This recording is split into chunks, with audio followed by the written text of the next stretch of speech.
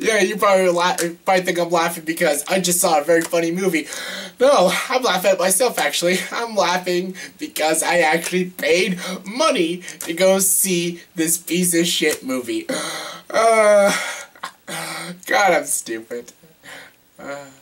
Hey everyone, welcome to another review, and this review is for Paul Blart Mall Cop 2. Yes, I have no idea why I went and saw this movie, and I have no idea why I paid $12 to go see Paul Blart Mall Cop 2. I saw the first Paul Blart movie. It was bad. Really bad. I remember a time, actually, when Kevin James was funny. Yeah, don't come to a shock. Kevin James was actually funny. Yes, there was a show he did in the early 2000s. It was called King of Queens. I think a lot of people have watched this show. It's a funny show. And I'm like, wow, this guy is funny. But then, when he went to the movie industry, he sold his soul to an asshole named Adam Sandler. Yes, the shitty comedy actor that we all know sucks ass, and who's the owner of Happy Madison. Any movie that has the Happy Madison logo, it's gonna be a bad movie. I've not seen a good movie by Happy Madison Productions. It's because anytime that shithead Adam Sandler, anytime his corporation is involved with a movie, that movie is going to suck real bad. Even if Adam Sandler has nothing to do with the creative process. If he's not the writer, director, or the star of the movie will still suck, because it's Happy Madison. Happy Madison Productions is basically a sickness. This movie, no matter even how good your movie is, this will bring your movie way down. I'm not saying Paul Blart Mall Cop was a good movie and could ever be a good movie, because they tried that again with an R rating, and it was called Observe and Report, and that movie sucked just as much. But Paul Blart Mall Cop was a shit movie, and yeah, it made decent in the box office, but why make a sequel? It makes no sense to make a sequel. But they did, and I had to go and see it, and it was so agonizingly terrible that I so wanted to leave the theater. I went to the bathroom like 3 times, and most of the time I didn't even have to go to the bathroom. I just had to leave. This movie is short. This is only like an hour and 27-minute movie. It's a very short movie, but I can barely sit in my seat and take it. This movie was abuse to me. This was abuse to my eyes and ears. This was just fucking torturous to watch. And oh my god, like I said, I've seen some bad movies this year. Like 50 Shades of Grey was complete shit.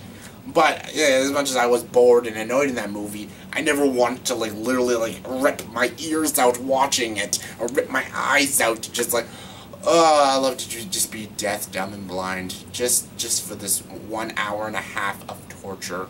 Please. So yeah, what's the story of Paul Blart Mall Cop 2? Well, there isn't much of one. Paul Blart, played by Kevin James, yeah, his daughter is basically graduating, and yeah, basically they go on a vacation to Las Vegas, and yeah, he's a little upset. He doesn't want his little baby to go, you know, he wants her to just live at home forever, you know, typical father stuff, you know, aw, I feel so bad. And basically, you know, like the plot from the first Paul Blart movie? Yeah, it's almost like that. The exact same plot all over again.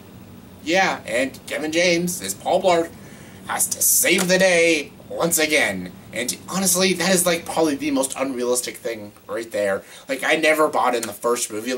How is Kevin James gonna save the day? He's a freaking moron! And yeah, he's a freaking moron in this movie. I'm like, oh, there's no way. There's no freaking way. And oh my god, this movie has no jokes.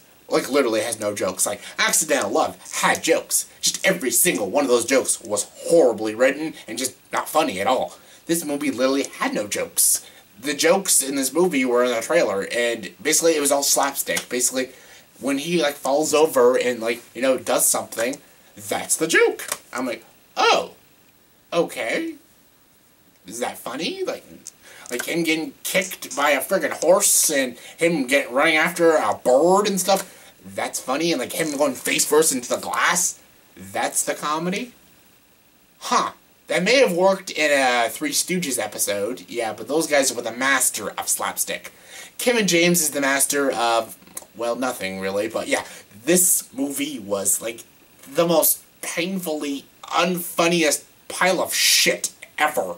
Well, maybe not ever, but this year, definitely James is a funny guy. Just, he doesn't pick the right material. He always does, like, Happy Madison production movies. He does, like, Grown Ups 2, and Zookeeper, and Chuck and Larry, and, like, why is he picking these shit movies? Like, maybe he should do something, like, away from Happy Madison Productions. Just, like, get out of there. I actually saw him in one movie he was actually funny in. That movie's called Hitch. Everyone's seen Hitch. Will Smith and Kevin James, and that was funny, that movie. Like, yes, that's Kevin James. That's funny Kevin James. That's King of Queens funny Kevin James. He can be funny.